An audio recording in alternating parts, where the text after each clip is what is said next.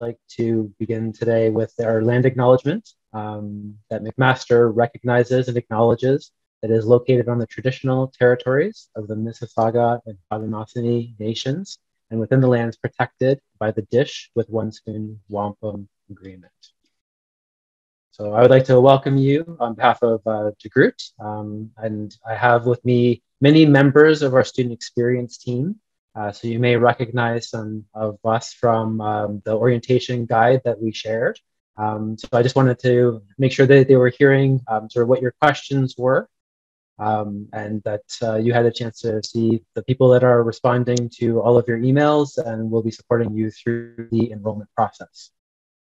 So today we are focusing on the logistics for enrollment for Business 1 and IBH 1. I appreciate that you likely have a lot of questions around sort of on-campus activities and COVID-related matters. And I'll encourage you to view the McMaster-wide Student Town Hall that is happening this afternoon at 4 p.m. It will be streamed on YouTube. For those of you who are watching this recording later, I expect that there will be a recording of the Student Town Hall as well. So that is the best place to understand sort of how McMaster is approaching a return to campus and the decision process for how we've arrived to where we are. So for today, I want to focus on ensuring that you have what you need for enrolling in classes when enrollment opens, and making sure you understand what your different requirements are and really what to worry about now and what can wait to worry about later. So we'll get started. And then I'll note also, sorry, that we are taking questions, and we'll have time at the end for questions. So likely a number of your questions will be addressed through the presentation. So I'll take some time at the end to answer questions. So I'm going to give a bit of an overview of the different course requirements, and then we're going to have a live demonstration of the enrollment process from one of our former students and current support for your enrollment.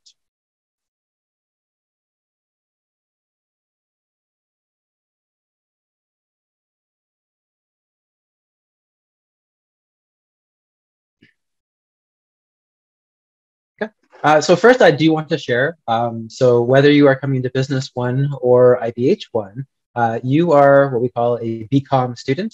So the IBH degree is a Bachelor of Commerce degree, and our Commerce degree is a Bachelor of Commerce degree. So our team is the BCom Student Experience team. So this is our academic contingency. We also have a career team that you'll meet on campus. As I mentioned, you should have received this picture that shares with you who some of your academic advisors are that you'll meet over the course of your time with McMaster. And then we have a couple people today on the call that are our summer staff. So Nadia, Nav, and Nadia and Nav. I think that's who's here. We have a couple more people that aren't on the call today. But this is the team that we hope will get to know you over the next several years.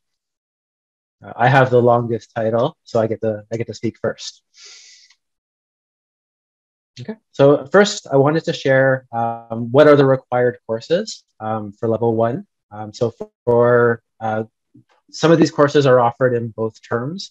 Some are offered just in the one term, but I just wanted to review with you and some of the different considerations as you begin your enrollment process. So first we have our Commerce 1 Grow. So this is our sort of experience and development course where you will learn sort of how to transition to university and get some good career advice, and some of the materials that are being taught in your other required courses are being augmented and enhanced through this 1 Grow. So it is a 0-unit course. So the full course load for level 1 students is 15 units per term. So the Commerce 1 Grow is not part of that 15 units. So you'll often hear maybe from your upper year students that you should have 15 units or 5 courses per term. So it is 15 units, but you might have that 6th course, which is the Commerce 1 Grow, because it's a 0-unit course. So it's graded as a pass-fail. It's much less intensive than Introduction to Accounting, as an example. So this happens, so you'll notice that it has a letter, the letter A, and that's because it is in the fall. This is a full year course. So when you enroll in section one Grow A, you'll automatically be enrolled in section 1 of one Grow B, which is in the fall term. So you'll see that one Grow B is happening in the fall, but you only have to enroll once. And it's very important that you enroll in one Grow A first, because then one Grow B will be added for you. You can't enroll in one Grow B without being enrolled in one Grow A. But when you're looking at your timetable and what sections and other courses and electives that you're hoping to take, just be mindful that the one Grow is at the same time for both terms. Okay. So then we have Commerce 1 AA3. So this is offered in both terms, but we are encouraging students to take this in the fall term. This will be completely virtual. It's one of our larger classes. Some of our sections go as high as 400 students. There is sections planned for the winter, but we do encourage you to move through as a cohort. As I mentioned, in Grow, the Grow course, one Grow, you will be discussing some of the materials that you are taking concurrently in your other required courses. So we do try to keep you together for those commerce courses. Commerce 1BA3 similarly is offered both in the fall and the winter, but we are again encouraging you to take this in the fall term. We have both in-person as well as virtual sections for the Commerce 1BA3. So we have a limited number of in-person seats, and then our virtual seats we can add as required. So you'll see that you can enroll. You'll just be very mindful of the section that you're choosing and note whether they have in-person or virtual. And you'll see that when Nav does the demo a little bit later, where you can see that information. And then when I do talk about in-person versus virtual, the in-person just means that there is in-person components. It doesn't necessarily mean that it is every lecture or every week necessarily. It just means that there is in-person components, and then each instructor is managing the students in their course to meet the requirement, the size of the room and what the current restrictions are. So we hope as we go into the fall and deep into the fall that we do get back to our normal capacities, which will allow for the entire section to come on the Monday section, Monday slot. But it might be the case that we're starting where only half of the class can come on the Monday and the other half comes on the Wednesday section. So for Commerce 1 MA3, so similarly, it's offered both in fall and winter, but we do encourage you to take it in the fall. And this will also have both in-person and virtual sections. And then those are the commerce courses. So then students are also taking 3 courses as part of the requirements outside of the DeGroote School of Business. So that is Econ, Micro, and Macro, as well as the math course that occurs in the winter term. So this is where our students will be, so where we will have students take, some students will take, so all of our students, will take 1 BO3 in the fall. So Econ 1 BO3. So both IBH students as well as Business 1 students, please plan to take 1 BO3 in the fall. This is a completely online course, and online means asynchronous, which means there is not a set time. So where you do see your accounting course is virtual, and I want to make a distinction between virtual and online. Your virtual accounting class will be at the same time on the same days every week for the entire term, whereas this Econ 1 BO3 is an online course, which is asynchronous, which means the lecture materials are made available to you and you access them whenever that makes the most sense for you. So it's asynchronous. So Econ 1 BO3 in the fall term is asynchronous, so fully online.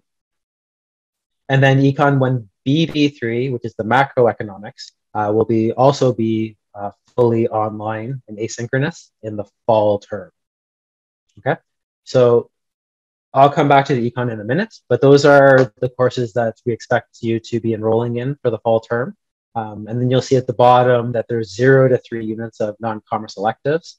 And the 0 to 3 is because some of you will take one BB3 in the fall, and some of you will take it in the winter.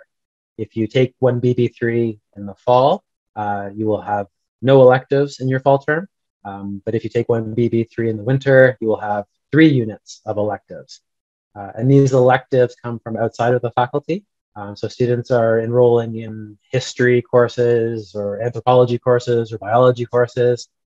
So those are completely up to you, what makes the most sense. We will talk about minors in a few minutes to see if you have the opportunity to begin your work towards your minor as early as your first term.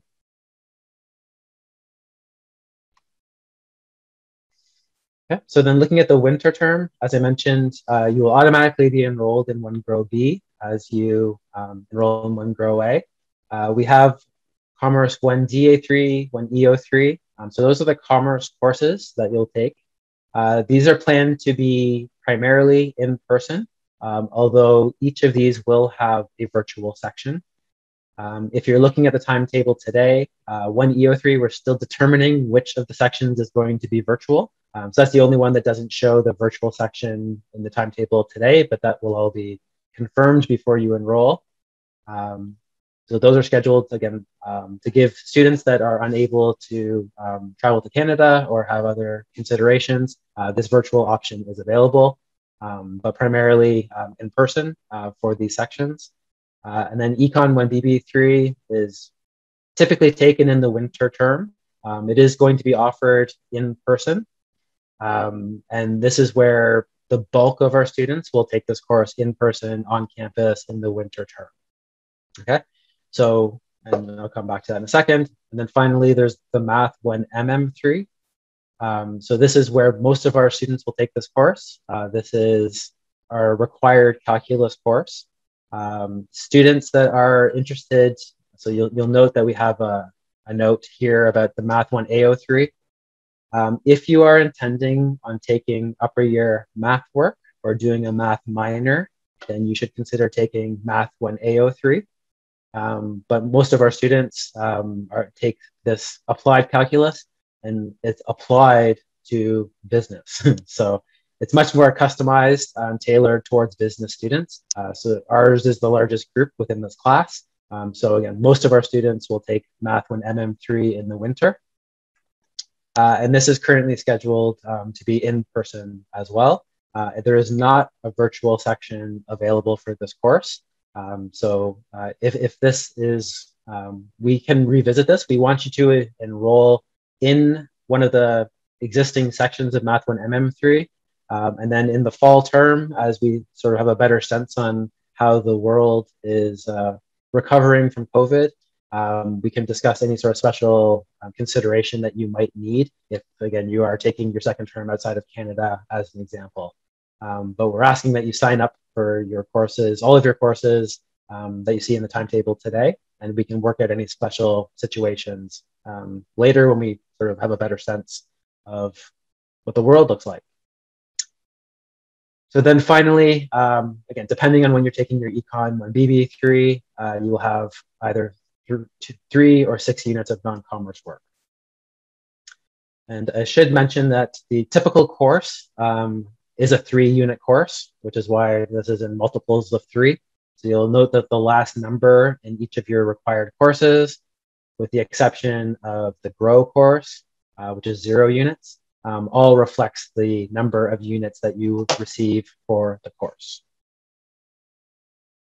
Okay, so that's just some of the background. Again, we're recommending that you enroll in the terms as described here. Again, if you believe that you might be outside of Canada in the winter term or outside of the region, strongly recommend you're taking the Econ 1 BB3 in the fall, because that is when it has the online offering, whereas in the winter it will be in person. Okay. So I will pause and take some questions before we go into the demo, but I'm hoping we're off to a good start with that. So then looking at our IBH. Sorry, Greg, did you want some questions now, or you're going to talk about IBH first? I can take the questions Well, let me go through IBH first, because there might be Perfect. some similar things, and I might have a chance to reiterate some things here. Perfect. So for our IBH students, it's a more of a fixed schedule, so no electives, and you're working through the program as a cohort. So you'll be with the other 50 some odd IBH students for each of these courses. Um, all of them will have a virtual option, and many of them will have an in-person option. Okay, but because there is only one section of each, you'll see it noted as either in-person, where there is in-person components, but that is also available virtually. So even if you see in-person, know that virtual is available. But again, we only have one section of each of these courses. So every one of them will have virtual availability, and some of them will have in-person components as well. And as you see, because it's a little bit more fixed, students are taking the micro in the fall and the macro in the winter. So that's pretty straightforward. I think level 1 enrollment is very straightforward for IBH students, because you move through as a cohort and you only have one choice of sections. So it should be pretty straightforward for you to do that enrollment. Okay. And you also note that the IBH students do not participate in the GROW series. So the GROW is for the commerce students, or business 1 students rather. So I'm happy to take any questions.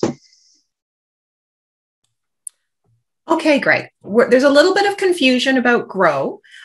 Could you just reiterate that GROW, you'll take a GROW course in each of your 4 levels, and remind students about what A versus B means in a course code? Yeah, so you'll have very few courses that have an A-B section, and typically where you do have an A-B section, this 0 is a 6. So if you're taking a full year French course, that is French 1AA6, you'll see you're taking 1AA6A in the fall and 1AA6B in the winter. So AB just denotes that it's a full year course, and that A is in the fall term and B is in the winter term. So the GROW courses are part of a series. So there is a 2 GROW and a 3 GROW. And then in 4th year, it's a course called 4GR3. We still call it part of the GROW series, but it does have units and it doesn't spell GROW, unfortunately. So it's 4GR3, and that's our capstone course for the program. So in your 4th year, you will take 4GR3. Thanks, Greg. There's a number of students asking if they have to take a high school data analytics course in order to take 1DA3. So this is if you take one of a few messages away from here, it's that please do not listen to upper year students with regards to your program requirements, because they have different program requirements than you will. So every new class, it's very important, and you'll see in the academic calendar that there's a version for students starting in September 2021. So that is you. So students beginning in 2021 that did not defer. So if you deferred, reach out to us. It's a little bit different, but students that are beginning the program this year did not require the high school data management, because you are taking this Commerce 1DA3 Business Data Analytics.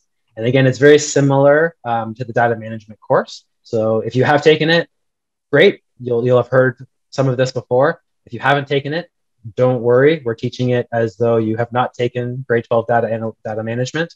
But it's going to be data management as applied to business. So it's very tailored towards business students. And then it's also part of a series where you'll see in level 2, you take Commerce 2. So this is for commerce students. And again, in IBH, there is an IBH version of this. So you'll see a lot of the core business curriculum that commerce students are taking is also being replicated in the IBH program. So you'll see that Business 1 students take Intro to Financial Accounting, and IBH students take Financial Accounting, which is also Intro to Financial Accounting.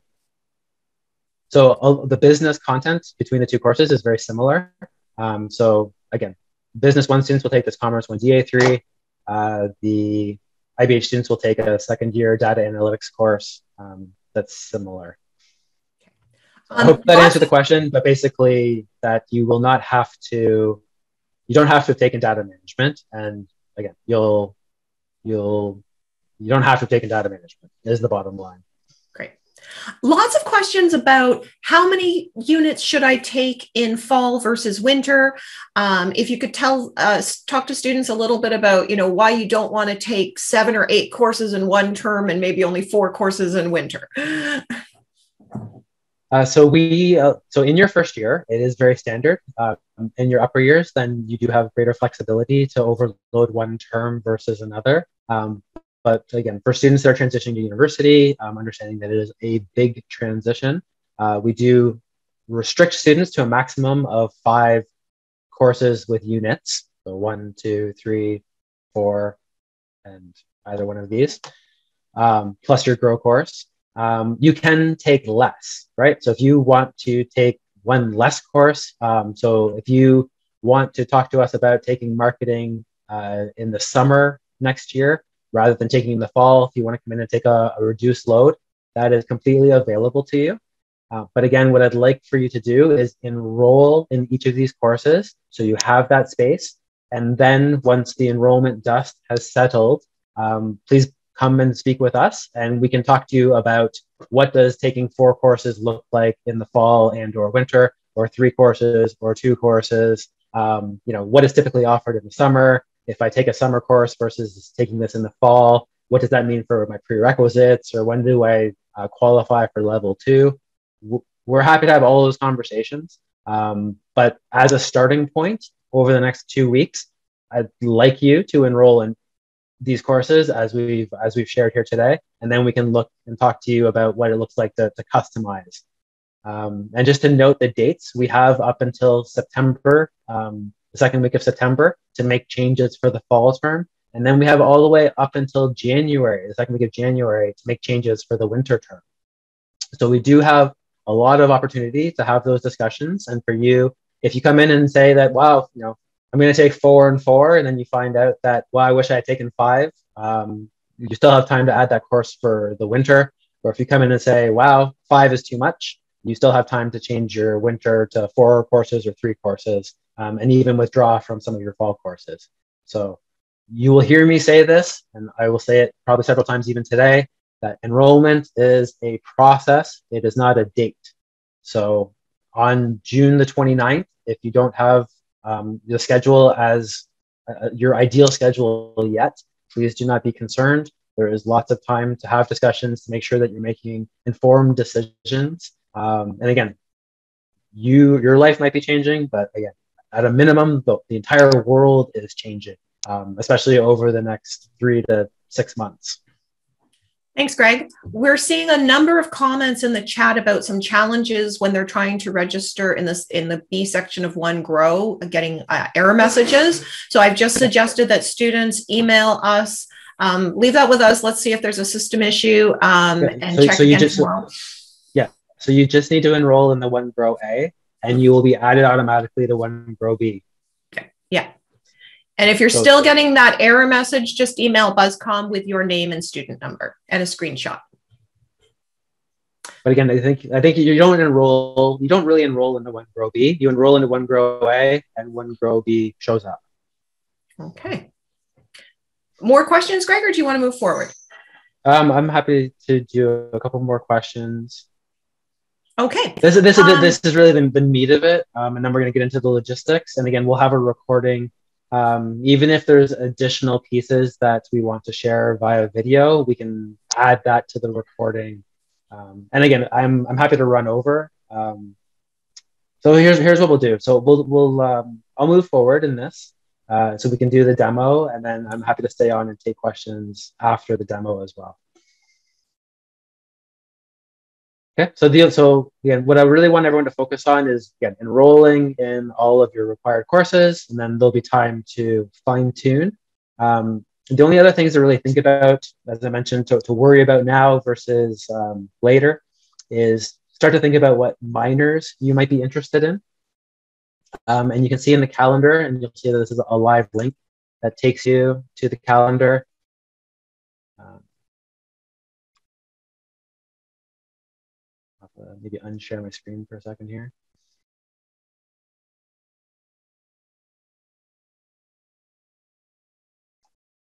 Okay, so you should be able to click on that and see in our calendar. And again, you always want to make sure you're looking at our most recent version of the calendar.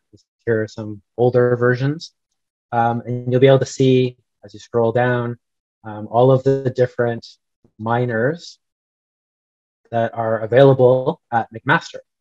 So business students are taking minors outside of the faculty. So you cannot do a minor in business as a business student, and you cannot do a minor in accounting as a business student, but you can do minors in art history and chemistry and French and Greek, et cetera, et cetera. So here's a long list of the minors. Many of our students participate in the minor in innovation. So I'll click on that. And then you can see what is required for the minor in innovation. And you see that there is a level 1 course for the innovation minor. And if you click on that, you can see what is required. So there's no prerequisites for this course. So level 1 students can enroll. If you look at 2X, also no prerequisites. As you get up into the upper levels, I assume you need to have, again, registration in level 2 or above. But if you're looking for electives for your first year, I think about what minors you might be interested in, because you can begin work towards your minor right away. Your typical minor is about 24 units, so 8 courses. So again, that's just something to think about now as you do your enrollment. And then the other piece, again, just to start thinking about now, is our student accessibility services. So they work with students that need academic accommodations. So I'll give you one example that's very applicable to enrollment. So if a student were taking a particular medication that made them drowsy in the evenings, and they needed to have classes that were earlier in the day, it's important that you've worked with SAS, and we understand, and we work with SAS to understand what is required, and we will help create that schedule that is required for you. But if a student came to me and said, well, I can't take any morning classes, and I'd say, well, sorry, you just have to enroll in whatever's available. It's not for you to if there is a medical need, you don't need to share that with us. We want to make sure that your privacy is protected. So we do have this office and their intake for you to work directly with them if there are those special requirements. Okay. So that's really it. And again, we're going to share some of our summer programming that is offered by both DeGroote as well as McMaster. But we don't really need to talk about that today. These are all things that really follow enrollment, but just wanted to highlight that there is a lot of summer programming that is available to you, both from McMaster as well as DeGroote. Okay, so at this stage, I am going to turn it over to Nav to walk through sort of what you'll see when you go into the timetable tool, as well as Mosaic. And then again, I'll take any more questions at the end. So thank you very much, and take it, Nav. Thank you, Greg. I'm just going to be sharing my screen here with you guys. Let's see here. Okay, so this is what your portal will look like when you open up your Mosaic tool. So when we open it up, the first thing that we're going to go to and explore is the creating your timetable, my timetable app or tile here, and then we'll go into the more nitty-gritty stuff in your Mosaic portal in your Student Center. So we'll start it off with the timetable. So when you're going to click my timetable, this is exactly what's going to pop up. You'll have a choice between spring, summer, fall, winter. For right now, I'm going to show you guys what it looks like to build your timetable for the fall semester. And then because obviously we can't enroll yet, I'll show you what your confirmation of enrollment looks like using the spring, summer semesters. So let's start off with fall. I'll walk you guys through what we're looking at here. So this is the selection tool. We'll start on the right-hand side. Up here, you have your semester selector. You guys won't have the advise a student tab, obviously, but You can select between semesters. So if I want to switch over to 2022 winter, I can do that, or I can go back to the fall. And you start by punching in your courses. So let us start with commerce. Let's do 1AA3. All right, and as you can see, it'll pop up on the right-hand side and it'll populate your timetable on the side here. There's also other options. So when we look at our screen here, you see there's a choice between, at the same time, there is lecture 3 that's running at the exact same time as lecture core 1. So just be cognizant of that fact. So I know a lot of you have friends that are going to be looking to enroll at the same time. So just make sure, and we'll verify in Mosaic as well afterwards, but just make sure that you guys are enrolling and you guys know what cores you're enrolling in. So I'm going to continue to populate this timetable. So we have Commerce 1AA3. Let's do Commerce MA3. There we are. And like Greg said, we've had a couple of questions from students saying, hey, like, I can't find the econ that I need for this semester, or I can't find the math. So it's important to note the course codes are different from last year to this year. So for math, it would be, you can take it in this semester, but it would be Math 1 MM3. And for your econ, oh, there it is, it popped up to that, 1 MM3. And it says right there, Math 1 MM3 2022 winter only. And then for econ for this semester, econ, a lot of students are punching in 1BX3. So when you punch in 1BX3, we did change the core, or we didn't change the course code, but economics changed the course code. So that is not the correct course. You guys are looking to take 1BO3. So I'm going to select 1BO3 just for demonstration purposes. And then I'll also populate it with 1BB3. Awesome. And I will also add 1 GROW A. There we are. So before I get into changing around the timings of your schedules, one thing I want to point out is a lot of students have inquired about this conflict that you see right here. So it's the 8 of 120 classes self-conflict. So not to panic, all this means is that in your selected schedule that we have over here, 8 of the 120 classes don't work. Or the 8 of the 120 configurations don't work with your schedule. That doesn't mean that they all don't work. So I know Greg's iterated this before. Take your time and go through each one and see what works best for you. So if you look on the right-hand side of the screen here, this will change. So core 1, core 4, as you can see, the courses are changing. So sit around and play with it to your heart's content. Make a schedule and that suits you. Just know that when you guys go to enroll, these schedules aren't guaranteed. So we're going to get into making favorites and setting up ideal schedules. So like Greg said, you guys are guaranteed a seat in your program, or you're guaranteed a seat in your required courses, but it might not be the seat that you want, but it will work with your schedule. So like I said, we're going to go into setting up all of those favorites that you can do. So when I mention favorites, it's right here underneath your schedule. If you click save as a favorite, just this schedule right here. So we're going to click save as a favorite. Let's say I really like this schedule timing and it works for me. I'm going to click this save as a favorite.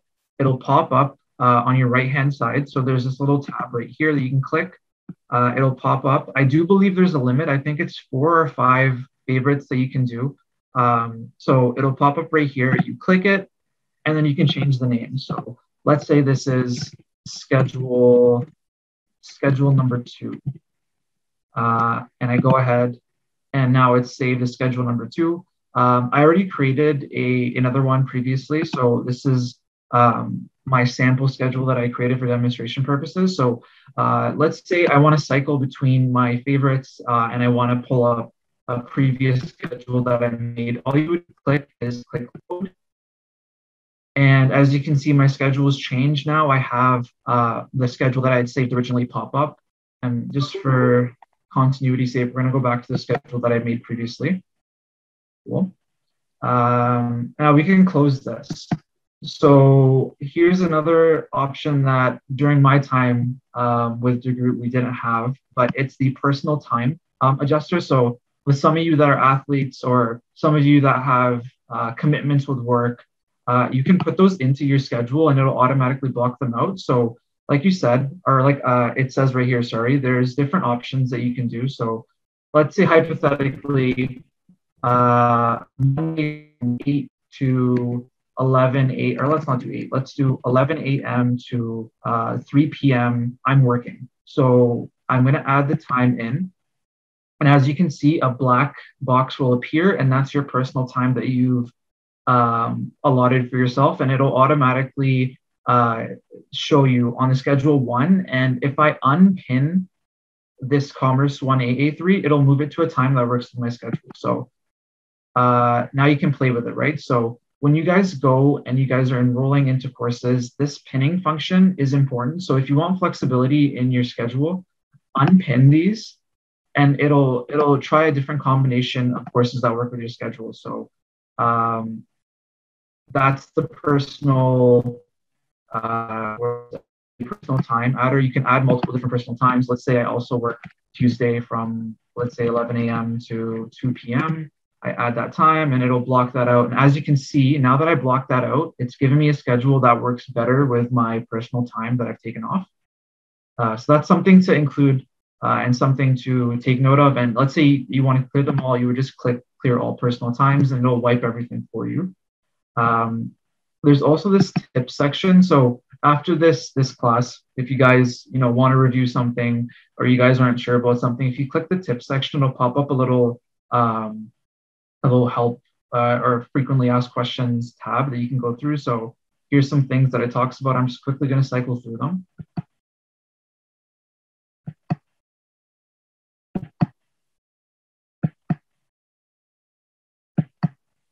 Awesome. And then just like Greg said before, it explains multi-term courses as well. And then that's it. A neat feature that we have in the timetable as well is like an auto sorting tool. So let's say, for example, you want the most days off, right? So I'm going to go check and make sure nothing's pinned or nothing's locked in my schedule. And what it will do is it'll give me a schedule that works with these filters that we have on. So let's click most days off, and it'll give me a schedule that has the most days off. Let's say I want to schedule only in the mornings because I work best in the mornings. So I click mornings and it'll populate a schedule with only mornings and vice versa, right? So you can play with these and it'll easily give you a schedule that suits your preferences in terms of how you want your courses. But that is that. So another thing that Greg wanted me to point out was the difference between online, virtual, and in person. And you're probably wondering, okay, like this is great. I have my schedule ready, but I don't know if my course is going to be in person or whether it's virtual. How do I know? So let's go underneath your courses. So for this purpose, it's auto-populated me with course 6. So I go to the right here. It says McMaster University, that's where the course is held. And then it says virtual classroom. So like Greg said, virtual just means that you have class at a certain time of the day, and it is a synchronous class, meaning that at, 12:30 to 2:15, you would have your class that you'd have to log on to, and your professor will be delivering a live lecture online. And then there's other options. A perfect example here is Commerce 1 MA3. So if I go to the right-hand side, I take a look, it says in person, and that means that there are in-person components to this class. And along with that, it'll give you the location of your class. So this in-person class will have in-person components, and the building that it's in is the John Hodgkins Engineering Building. We call it JHE, that's the acronym. And the room is the 376th room, and your professor is listed at the bottom. Alternatively, if you say, you know what, I don't want to go to in-person class, I need something that's virtual. If it doesn't auto-populate something like this, so this is, it's showing right here. So lecture 3 and lecture 8 are at the same time. The difference is that lecture 8 is a virtual classroom. So if I want a virtual classroom, nothing's going to change on my schedule, but what will change is the delivery mechanism. So now, instead of having to go in person, you are now in a virtual classroom.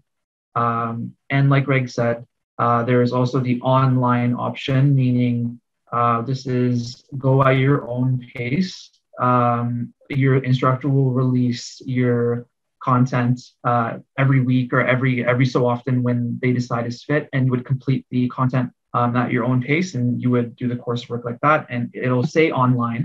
The location is obviously online, so McMaster Online, and here's your professors that you would choose from.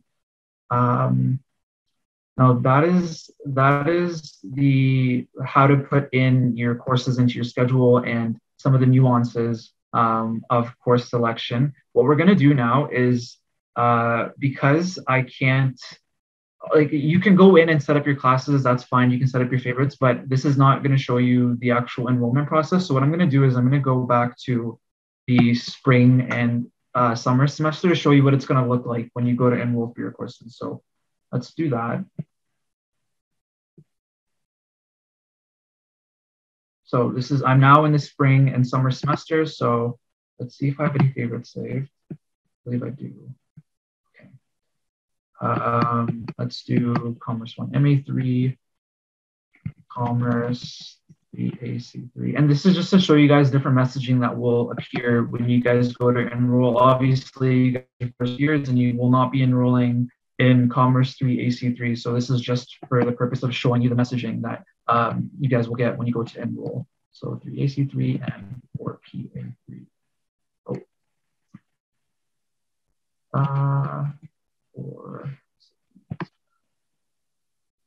That's Greg, would you happen to know a summer course that is full that I can show the students? That's full. Yes. You can try the 2FB3. 2FB3. Okay, there you go. Let me remove. Awesome. So just like Greg said, so when you guys go to enroll or when you guys are looking at your schedule, so this is some of the messaging that will appear. So one of the errors that you will get is all of the classes conflict with Commerce 2FB3. So this might be the case when you go to enroll for your electives. Let's say you really want to take French and you put it in your schedule and it looks fine for, you favorited the schedule when it works. But then once people start enrolling into courses, cores are going to fill up. And now the core that you wanted to take that would work with your schedule is full. Some of the messages that you might get are as follows. So all of the classes of this course conflict with Commerce 2FB3, or it could be any class. So it'll tell you the exact error message. This just means that you have to pick, let's say for this case, this is an elective that I'm taking. That means you will have to take a different elective for your schedule. Another one is all of these classes are full. So like we've reiterated before, you're guaranteed a seat in your required courses. We, however, do not guarantee seats in your electives. So if an elective pops up and it says all of the classes are full, or you are, for example, if the course is a required course, email us if you're getting this message, because we will guarantee you a seat in a class that is required. But if it's showing up for an elective, there's nothing we can do in terms of helping you enroll into that elective. And that goes for econ courses, not econ courses, sorry, for electives. And econ is a little bit of a tricky situation, so do email us with those inquiries, but I'm going to show you what it looks like in terms of enrolling into these courses. So let me close this. Actually, here, let's go ahead. Yeah. Remove that. So when I go to enroll, your button here will appear. It'll show as blue and it'll say get this schedule. So we're going to go ahead and click get this schedule. And the actions you will get will show you, they mean different things. So when you add something to your enrollment cart, all that means is kind of like when you go shopping, you've added it to your cart, but that doesn't mean that you're enrolled. So don't confuse these things. This just means that you've added it to your cart, and then you would have to go back later and then hit enroll to verify the transaction and to put you into the class. So for this purpose, we're going to go with enroll, which means you're going to be put into that class. I'm going to hit do actions. And if it's successful, you'll get a message here that says, added, this class has been added to your schedule, return to select more courses. If the class is, I will go back and show you another one. Commerce, let's do 280, for example. Oh, all classes are full. I'm trying to find a class. Greg, would you happen to know a class where I can show them a requisite that I would not need? Maybe Commerce 183. An elective, rather, do you mean? Yes, just something I wouldn't have a prerequisite for. So that you personally? Yeah, this is, so just for preference, our preface, sorry, I was a former student, so what you guys will see will be a little bit different from what I've seen because I have already taken some of these courses, so it'll be different. But obviously, if you as a first year go to enroll in a fourth year commerce course, it's not going to work because you haven't done the prerequisites for the course. So we're just trying to find a course here that would not work, just so I can show you the messaging. Let's see. Get the schedule. That's another thing. This is another message that you might get. So you're unable to enroll in this class at this time, and the last date to enroll has passed. So another message you might get here that it will say is you have not met the requisites for this this program or this course. Sorry, contact a course administrator. Or it might say here, your course is full. Please select another core or course. Now, I'm sorry to interrupt. We're getting quite a few questions in the chat about something that I'm hoping you could just go over again. So as you started moving into your shopping cart, still a lot of confusion about showing the conflict message. Can you register if you still have that conflict message? How do you make the conflict message go away? Okay, cool. So let us go back to the fall semester. Because it won't show up here because one grow is not offered. So let's go back to the fall and let's load up our previous schedule. So like I said before, like if you don't save your schedule as a favorite and you close the tab, it'll disappear. So make sure if you do have a schedule that you like, you go ahead and click favorite. So I'm going to load up my previous favorite that I showed you guys how to do. So I'm going to load it and back to the error message. So no matter what you do, this error message will appear. And all this means is that a certain amount of courses are possibilities for this course of the hundreds that there are, or 120 to be specific. So you can scroll through here and check out all of them. There is a ton, so try each one. This message will continue to appear. This won't affect your enrolling process. So if a course that let's say I really wanted specifically lecture for tutorial 3 and it's full, it'll give you that message, but this message won't pop away or go away, sorry, but it does not affect your enrolling process. There is enough seats across all of our cores and our tutorials to make sure that you get a seat. So don't worry about this. It's just showing you that, no matter what you do, there's going to be a certain amount of classes that just won't work with your schedule because they are overlapping time-wise. So don't worry about that. Yeah. So for the one grow course, there are 30 tutorials, and some of them are scheduled at the same time as each other. So there's just going to automatically be a conflict. But there's 30 of them to choose from. We do hear from students that tell us, I tried the first 5 and they're all full, but tutorials 11 through 19 still have space, right? So you just need to continue to look at it. What we do is we're tracking it. So if you've tried a number of these and it's not working, you can ask us and we can tell you which are the open ones. We try to create a schedule to share which are the open sections, if that's something, because again, there's 30 of them. So it is a lot. I appreciate And Greg, can you clarify, we're getting quite a few questions about if I have a conflict and two courses overlap, is it my choice to register that way? I'm assuming we don't want to encourage people to register in two courses at the same time. Yeah, so students cannot enroll into two courses at the same time at any point over their undergraduate with DeGroote School of Business. We want you, much of our courses, especially in upper years, are very group-based and participation and discussion-based. So it's important that you're attending each of your different courses, and there's a lot of in-class assessments and assignments and presentations. So we do not allow students to enroll into conflicting schedules. I have lots of students asking to book an academic advising appointment. Can we just clarify that level 1 students will not be able to book academic advising appointments right now this week, but maybe share some of the other strategies, the drop-in hours we're going to be having for them? Sure.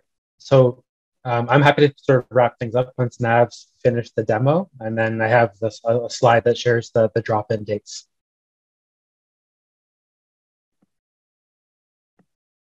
Okay, so like Greg said, we're just going to quickly wrap this up. So this is my timetable. I'm going to Mosaic, but first I need to make sure I am enrolled, and I will show you what it looks like on your Mosaic. So just give me a moment here. Okay, I'm enrolled. And just to clarify, for students asking, I clicked enrolled. How do I know if it registered? So it'll give you the message here that says enrolled, but we'll also verify on Mosaic. So we always tell students, just make sure you check your Mosaic portal at your student center, and it'll tell you if you're enrolled. So let's go to the portal. So again, when you open up your Mosaic, it'll open up to this. We're going to click Student Center.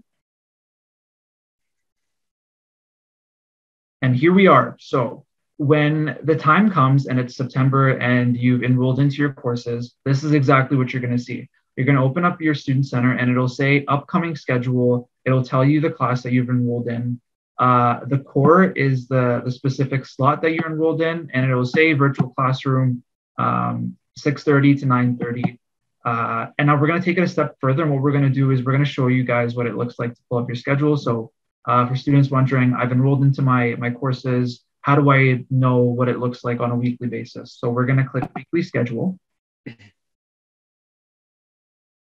And right there, if you guys can see, it is now populated and showing what time of the day your classes are at. And obviously, if I had a full schedule, it would show all of my classes here. Yeah, and this is a very fine point that I expect most of you will forget by the time September rolls around. But because of Labor Day, when you look at your first week of the term, you won't see any classes on Monday. You'll say, where's my Monday classes? You just need to go to the next week and you'll see your full regular schedule. Greg, next week. If it loads, I don't know if it loaded. Yeah, there you go. So I've changed the week on the top and the course is still there.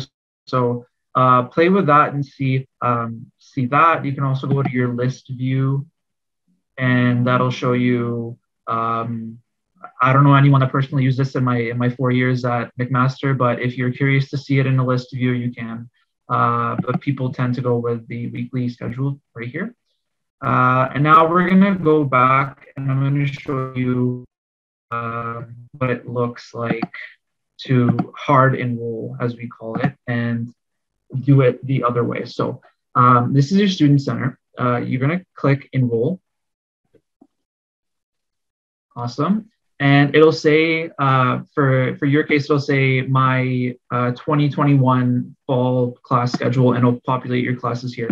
Let's say that you are specifically looking for a class. So there's a couple of options.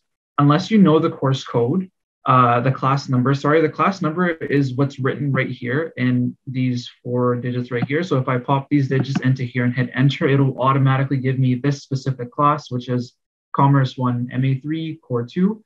But for students just looking for courses, there's a couple methods that we can use. So there is the class search, there is my requirements, and there is my planner. So we're going to start off with the class search. So you're going to hit search. And now you're going to be shown the screen, and it'll say the term on the top, and it'll give you the search criteria that you can go through. So what we recommend is you click the subject. And a common mistake that students make is they say, well, I can't find any of my courses. I typed in business and there was no courses. The course code for business 1 is commerce. So if you go here and you scroll through all these courses, you should see commerce right here at the bottom. We're going to click select commerce. And you don't have to change anything else. All you have to do is hit search. And once you hit search, it'll show every single course that is currently listed.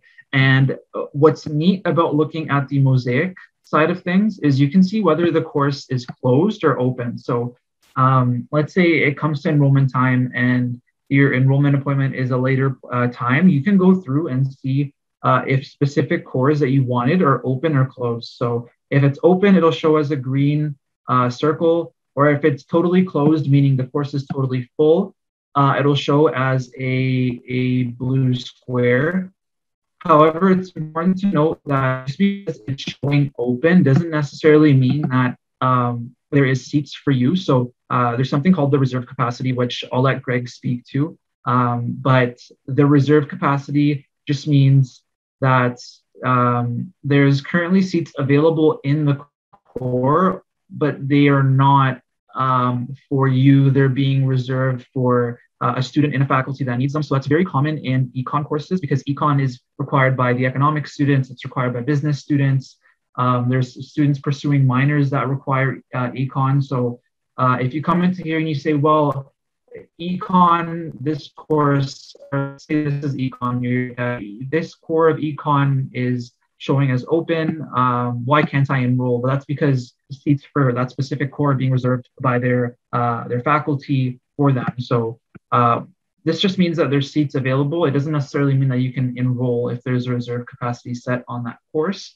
But if it shows as blue like this, that means the course is totally full and there's no more seats left.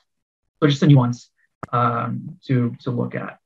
So let's say I searched it up and now I want to select a course. So I'm going to select for this purpose. This is a spring course. Let's not do that one. Sorry. Let's go back. Enroll. There you go. A search. You can also just type in commerce as well. So commerce, just make sure your spelling is correct. Click search. And let's pick a summer course. Let's go with, there's not many options here that are still open. Sure, let's go with 3AC3. So let's select 3AC3. You would go click next. And then once you have it in your shopping cart, so this is what it looks like when you have something in your shopping cart. So when you go to Mosaic and you click a class just like this, it'll say, okay, now you have Commerce 3AC3 or whatever course you're looking for. It'll show up in your shopping cart and you would click proceed to step 2 of 3. And now it's going to say what the status is. It's open, closed, or if there's a wait list on, and then you would click finish enrolling. So if I click finish enrolling, it should give me an error message. Oh, okay, so I've been added to this class. So in this case, it was added to my schedule, but if it shows up that you can't, it'll give you the error message. So it'll give you the red X and it'll say, for so-and-so reason, whether it's requisites not being met or if there is a reserve capacity, and there's a few other reasons. It'll tell you the exact reason that the class has not been added to your schedule. So now we're going to explore some other functions. If you look at the top right here, and once you click enroll, there is your class schedule, add, drop, or swap. So when you want to go and drop a course, let's say you've decided to take an elective and you really don't want to take it anymore, you could drop the course. So these are the courses that I just signed up for. For this case, I'm going to drop the 3AC3. So you click the button here, and you just simply click drop select classes, or selected classes. You hit finish dropping. And there you go. You'll get the message that says your class has been successfully dropped, or X is you have not been able to drop your class. Most times you should be able to drop your class fairly simply. And now what I'm going to show you is the swap function. So the swap function is when, let's say you have multiple cores that you would want to switch between. So let's say I'm in core 1 of commerce, 1 MA3, and I really want core 2. So we don't recommend dropping the entire course. So what we do recommend is swapping. So you would come into here. Well, this is a summer course, so there are summer semester, so there's only one core. So what I'm going to do is I'm going to swap it with a different class. But if you wanted to swap it with the same class, you just want, let's say, a different tutorial, or you want a different core, you would, again, come here in the class search, type in the class that you want. So type in commerce or econ or whatever elective that you choose. You can come into here. And let's say there was another core available for Commerce 1 MA3, I would simply click select, but for demonstration purposes, I'm going to select a different course. So I'm going to select 3AC3 again, right? So it'll say the lecture that you, or the class right here, so Commerce 3AC3, I'm going to hit next. And right here, so it's going to say you're replacing this class. So the class that I want to get rid of is Commerce 1 MA3, and I want to replace it with Commerce 3 AC3. So you would just hit finish swapping. And there you go. So it gives me the message that says you have swapped Commerce 1 MA3 with Commerce 3 AC3, and it's been successfully replaced. So now I can go back, I can go to my class schedule, and now it will say, I'm now enrolled in 3AC3, and this is the time of the class. Now you can just simply go back to your weekly calendar view. And if it's available, yep, right there. And now I've successfully enrolled into Commerce 3 AC3. And that's essentially it in terms of enrolling. That's the gist of it. So we do recommend you use My Timetable to view your classes and set them up in a manner where you can visually see them. But this is more so for later on in the semester when you're looking to get a specific tutorial with your friend, or you're looking to get a specific core, you would most likely use this function available on Mosaic. Nav, we're getting lots of questions about registration appointments. Can you remind students, or possibly show them how you find your specific time and date? And I just want to remind students that registration appointments cannot be changed. They are auto-generated, and we have no power to change them for you. Absolutely. Yeah. So well, Nav, you can navigate to where we can see it. And then I've seen a few questions come up in the chat that I wanted to address. But now if you can navigate to where the enrollment appointments are. But sure. Yeah, I've seen several questions about, do I need to take stats? Do I need to take Math 1 FO3? All of those questions, all of those requirements are from previous years. So just make sure you're looking at the current, what's in this presentation. We'll send a follow-up with the Business 1 and IBH 1 courses, and then also in the calendar. But you should see that there's no Math 1 FO3, there's no Stats 1 LL3. All of those are from previous versions. So just more than anything else, just make sure you're checking the current version of your program. Absolutely. So what you're going to pop up again on your Student Center when you open it up. So click the Student Center tile. And when you open it up, I obviously am no longer a student, so will not show, but for current students, it'll show right here. So this is my schedule, and it'll say right here in the enrollment dates right here, it'll say when you can begin adding your classes and your specific enrollment time. So we click enrollment dates, it shows this, but it should say your specific time right in this corner right here. I know we've had some issues with students clicking. Let's say if I had my enrollment appointment, I'd click here. Normally you'd be able to change your semester here. I don't know if that's because I'm currently staff or if students can change, but you should be able to click right here and change your term and see the specific times here. If you can't though, please let us know. But again, it's pretty straightforward in terms of where to find it. You would just, again, Student Center and right-hand side. It'll pop up right here once this loads. There we go. Yeah, so under enrollment dates, that's when you know when you can start enrolling.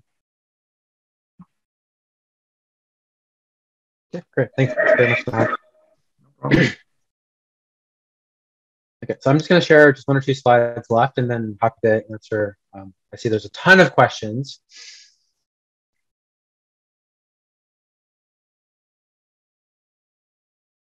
Okay. So here's the enrollment appointments. So you should see enrollment opens on June the 28th. And as Lisa mentioned, unfortunately, we cannot change any of the times.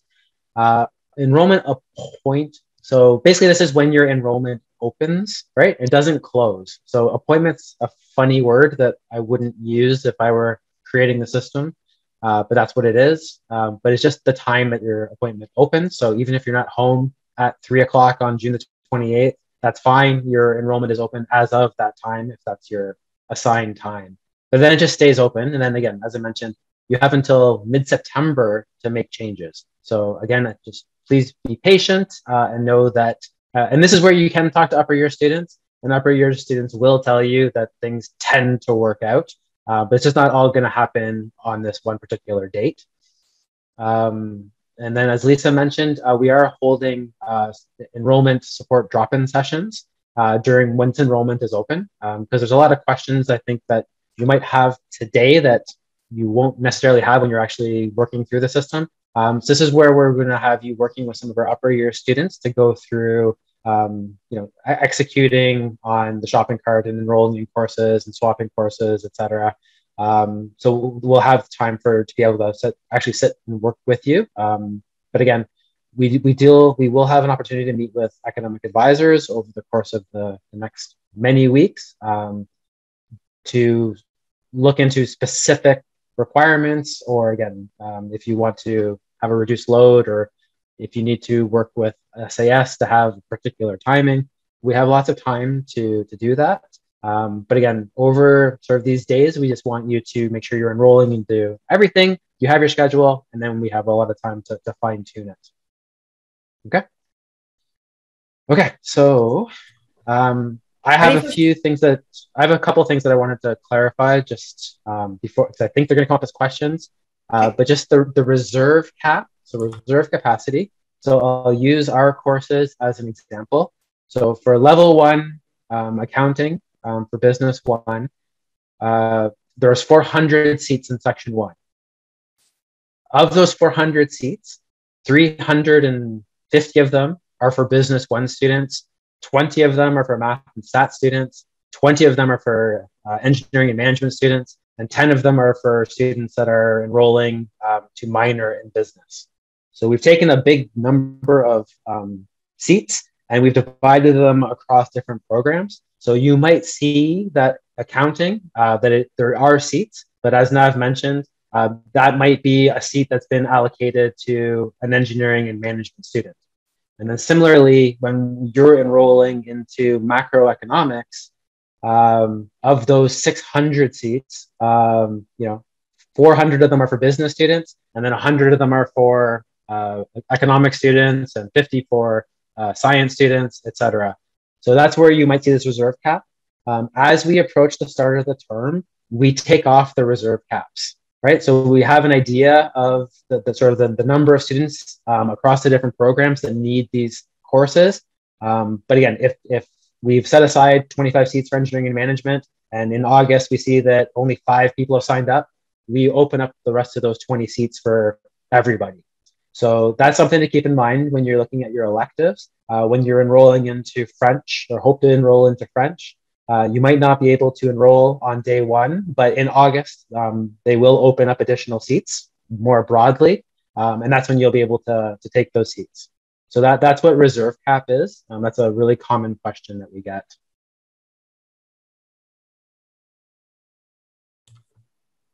Okay, Greg. I'm going to try to aggregate some of these questions for you. So could you just once again speak a little bit about the two economics courses? Students can take both in the fall. They're just wondering if they have to, and are there lots of seats in the winter? Yeah, so about 2/3 of the seats that have been allocated to business are in the winter term. So roughly a third of students will take it in the fall. And again, that's virtual. So that's going to work out really well for a good number of our students that are not in the province. So it's best to take it in the fall anyways, when it is the virtual offering. But the bulk of our students will take it in the winter term. And there's no real advantage or disadvantage to taking them. There's not an order. One is not prerequisite to the other. Yeah, they're completely independent courses that you can take together or one before the other. It doesn't really matter. Okay. Questions about the specific question is Commerce 1DA3 and 1EO3 only offered in person. Could you speak about the fact that there will be virtual options in fall for all required courses and what in person actually means and doesn't mean? Sure. So what in person means is that there will be you'll be expected to be in a classroom on campus at some point on some schedule. So again, depending on the class, that might mean you're coming to campus 1 day a week. It might mean you're coming to class 3 days a week. So that's for you to, that's going to depend on the room and the number of students that are enrolled, as well as what the distancing requirements are going to be. So it just means that if you have the capacity and interest in coming to campus, sign up for an in-person. If you know you cannot, then sign up for a virtual section. There will be virtual sections of 1DA3 as well as 1EO3. So you can see there is 1DA3 is already scheduled. The section 1, I believe, is virtual. It's an 8:30 a.m. Ontario time. And then 1EO3, we're just finalizing which of those 4 sections is going to be virtual, but there'll be a virtual section of each of those classes. And can you speak to the OneGrow tutorials? What if a student, particularly an international student, cannot attend an in-person tutorial for OneGrow? Sure. So about 2/3 of our tutorials are in person and 1/3 are virtual. So there are virtual tutorial options. And then again, based on a survey we did last year in the OneGrow class with our level 1 students, we heard that about 70% of students were hoping to be on campus, and we use that as our starting point. And this is where this is going to be a process. If I see that it's really 50-50, then we're going to have to look at the tutorials and adding additional in-person or adding additional virtual sections. Can you just remind people the difference between the shopping cart versus making a timetable or a schedule? And are they guaranteed to get the courses in their preferred timetable when they register? So unfortunately, no, because your favorite timetable is probably the same favorite timetable as 500 other people. So unfortunately, it doesn't work out that way necessarily. I will say that as you enroll over the course of your 4 or 5 years, you have earlier and earlier enrollment appointments. And I will say that by your 4th year, you tend to get your ideal schedule. But in the first year where we have very large classes and everyone's taking the same classes, we cannot guarantee your preferred section. However, you do have a guarantee that you will get all of your required courses. So you'll always get a seat in 1AA3 in the fall. However, you may not get section 2 versus section 6. Thank you. Can you tell people the difference between a tutorial and a lecture? So you'll see tutorials often with our level 1 and 2 classes because they are such large classes. The classes are often used for the lecture component, whereas the tutorials are smaller groups with a TA or with the instructor, where it's more applied or discussion based and more of that two-way interaction. So for OneGrow, as an example, there is a lecture and you're in a group. Each lecture is going to have about 250 students per lecture, but each of the different tutorial groups is about 35 students. So you'll get to know those 34 other students as well as that TA and work with them through the year. Great. Greg, what if my enrollment date is not 9 a.m. on June 28th? What if I have something in the evening or the next day? Does that mean I'm not going to get all of my classes? So you're guaranteed to get all of your required courses. Again, you're not necessarily the section that you're initially hoping for. However, again, as we go through the next several months, there will be lots of opportunities to swap into those preferred sections. And that's what the swap function is. So you're in section 2, but you want section 4. We don't want you to withdraw from section 2 and try to add 4 because your section 2 might disappear in the meantime. So you're able to keep your current seat and then look for opportunities to swap into your preferred section. And what about popular electives, Greg? They're very popular. Again, so, I mean, recommend people keep checking back, and because sometimes people register in courses and then change their minds. So maybe we can speak a little bit more about how you can keep changing your registration through to add drop. Yeah, and again, it's a swap function. So say you are interested in History 101 and you're less interested in Anthropology 101, but there's seats, grab the seat in Anthropology 101, and then you just look to be able to swap into the History 101. Okay. So again, and again, as I mentioned, seats absolutely open up as we approach the term date. So whether that's students switching or more likely when these reserve capacities come off. So when the reserve caps come off, that's when there's a flood of seats all at once. So you just need to be mindful. We do share dates when I have a student asking when we're opening up our reserve caps for the fall. I have a date, but that date's going to vary by program. So History might release their fall term seats on August the 15th, and English might release their seats on August the 21st. So you need to, oftentimes the department or program will share that information, but it's just you need to sort of kind of check back and just make a habit of checking back. And again, even into the beginning of the term, some students go to their first week of class and say, wow, that wasn't what I expected, or I saw the outline and the outline has 6 presentations and I don't like doing presentations or prefer not to do presentations, or this has a 50% essay at the end and oh my gosh, I don't really want to sign up for a class that has a 50% essay as my elective. People will withdraw and that opens up seats. So again, it's going to be constantly, continually looking for those opportunities. But again, know that your required courses are guaranteed, so you're able to meet your program requirements. And then the electives, again,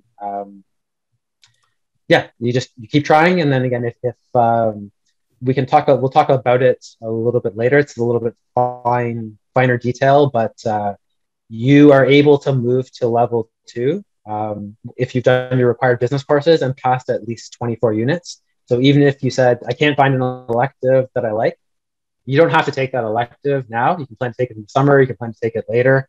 So yeah, that's a little bit finer detail than I wanted to get into today. But again, I don't expect that you don't have to take French if you don't want to take French or history or whatever course. We're not going to make you take an elective that you don't want to take. So there is an approach if that's the case, if you can't find anything that you're interested in for electives. If there's 2 different lectures going on, and I think, again, students are going to maybe be surprised to see that each course has multiple sections. So you've got different lectures going on at the same time. What does that mean and which one do they pick? So just a reminder, we don't let you enroll in 2 different courses that have lectures that conflict. You can't take 2 courses if they're offered at the same time. But if there's multiple lectures available, does it matter which one they pick, Greg? If I'm understanding correctly, if there's 2 sections of accounting that are overlapping, there's just ones with this instructor and ones with that instructor. Doesn't matter which one you pick.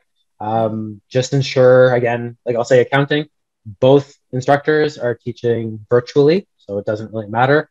You might find with one MA3, and I don't know if they're overlapping, but one instructor is teaching in person and one instructor is teaching virtually, and they might have overlapping sections. So just make sure you're understanding that this one is in person and this one is virtual. I know we don't want to get into a lot of questions about fall, but if a student has an in-person class that ends at 10:20 and a virtual class that starts at 10:30, do we anticipate there will be spaces for them to complete that virtual class on campus? Because they obviously won't have time to drive home. Yeah, so I know that's being discussed, and I'm hoping that that's being addressed at the town hall today. Thank you. Okay, there's quite a few individual questions about personal prereqs. I'm still enrolled in a math course this summer. We're not going to get into those individual questions. If you have questions about conditions that are in your letter of offer, you can email buzzcom@mcmaster.ca. I'm just going through to see if there's anything. Maybe just another. So what happens when you save a schedule as a favorite? You are not automatically registered in that schedule. Again, just want to be clear about that. Correct? Yeah, correct. Okay. And what are the elective minor or minors that business students cannot take? The business minors. So minor in finance, minor in accounting, minor in information systems. I think that's it. Minor in business. So you can't minor in business because your major is in business. Okay. Do we choose either a lecture or a tutorial based on preference, or do we have to take both? So you have to sign up for that. You have to take a tutorial. So not all courses have tutorials, and where courses do have tutorials, they're there for a reason. So the expectation is that you're participating in both. Starting to get lots of questions about residence, and if I'm in residence, can I use the library? Again, these are not faculty decisions. So please, please, please go to the Provost's event today at 4 or watch the video afterwards. Where is there a list of electives we can choose from? So in the calendar, there is a section that is specifically electives open to level 1 students. So that's a good place. I'll see if I can navigate there. Well, I have also, Greg, put a link to the 2021 program notes. So again, maybe you could tell students a little bit about what the calendar is and why it's such an important tool. Sure. So I'll share my screen in a second.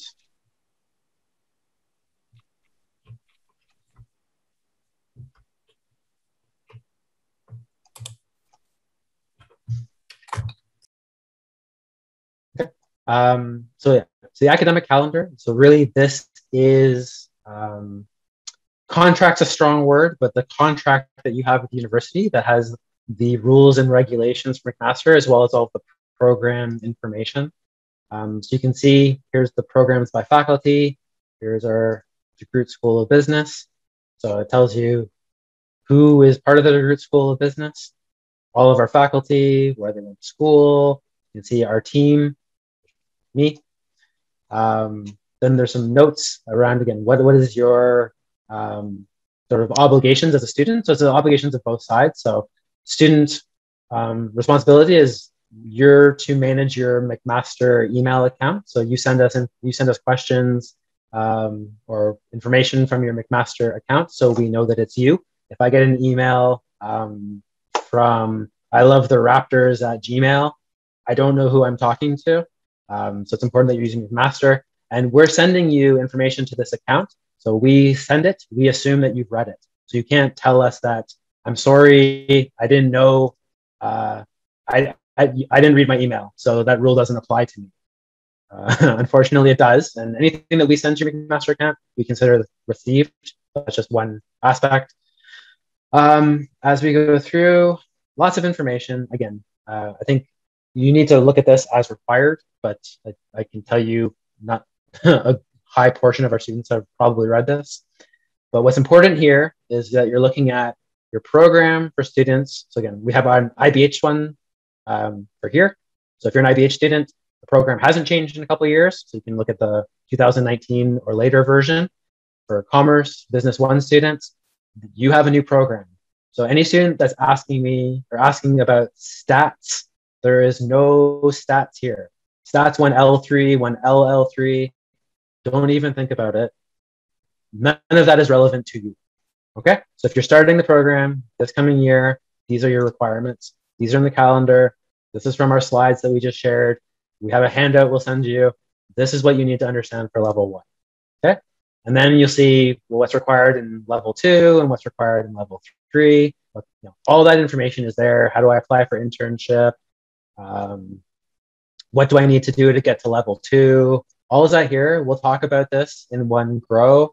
So, what do you need to do to qualify? What average do I need to retain? All of that's here. So this is great if you read it, but we will talk about this. But again, for the next couple of weeks, I really want you to focus on this. This is what you need to know for the next 6 weeks. And Greg, can I remind students, we sent you an email that had an onboarding handbook, lots of great information in there, including how to activate your Mac ID. We're starting to get lots of questions now in the chat about McMaster emails. Again, very clear step-by-step information about how to activate your Mac ID, which then unlocks your McMaster email. So please take some time and read that orientation guide. It's got lots of great links and lots of great information in that. Okay. So people are still asking for one-on-one conversations to talk about stuff. Greg? Yeah, so plan to attend the drop-in, but please review. I don't want you to slow yourself down waiting, because we have a team. You've seen the team. We have 8-ish people, and we have 4,000 students. So a lot of this is really you taking responsibility. And when we get into the beginning of the term, I have a great take responsibility speech prepared for you. So this is one of the big pieces of transitioning to university, is, again, the accountability is upon you. We're here to support you. And again, over the next, I think you will have the opportunity to meet with our team. Again, but we can't see all students over the next several weeks. So we have made arrangements for you to be supported from a logistics perspective to get you into those courses. But again, where you do have individualized questions and concerns, we'll have time for that, but it's not going to be during the next several weeks while we're focusing on getting students enrolled into their required courses. Can I also just remind students too, because I think maybe this is a little bit different than high school, not every course is offered every term. Not every course you see in fall and winter will be offered in spring, summer, and that schedule will be released later in the term. So please, again, you have to it's not just about being mindful of the current term. You have to think ahead a little bit. It's not that every course is offered all the time. Okay. I think we have got through all the questions. We've answered about 150 questions today. So I hope students found that helpful. And so like I said, we've recorded this, so we'll share this, and we're doing a second sitting of this. So you're welcome to join again. But we're also going to take the questions that we hear from the second webinar, and where we're hearing common questions, we want to make that available to you so you understand, again, what's the difference between in-person and virtual, or what's the difference between virtual and online. We want to make sure that you have that information. Okay, so yeah, so thank you very, very much. Again, we'll notify you, we'll send a message out to all of our incoming students so you know where to find the video once we have it sort of edited and transcribed properly. Again, if you're welcome to come again to the second sitting if you're interested. I'll be here again, Nav will be here again. We'll have a few less people from our team here then as well. But again, we're very excited for you to start. I know that you're likely anxious. Just know that you are not the first group to go through enrollment. This is something that happens every year, and we get through it every year. So this is where you take the chance to meet with your upper year students. They're here to support you as well. So we have those slots available with upper year students to help you through the process. Yeah, and we're very excited. We're very excited for the summer and for the coming year. So thank you for joining today. Sorry, Greg. Else, Lisa? Yeah, so anybody who has made, and we're not sure how this has happened, but if anybody has booked an academic advising appointment, I'm sorry, but that is going to be canceled. As Greg said, we're going to have different approach for you with lots of drop-in hours once your registration opens. And we cannot predict what courses are being offered for spring, summer right now. So if you're not planning on taking a full course load, Greg, any advice, because they're wanting to see what's offered in spring, summer, so they know what to take in fall, winter. Yeah, so that's where you can have the opportunity. Sign up for everything. And then again, we can, once you meet with someone and you hear that accounting has been offered the last 10 of 10 summers, then you can say, well, maybe I'll wait, not take accounting in my fall term, right? But just wait, sign up for it in the meantime. And then again, we can have those discussions.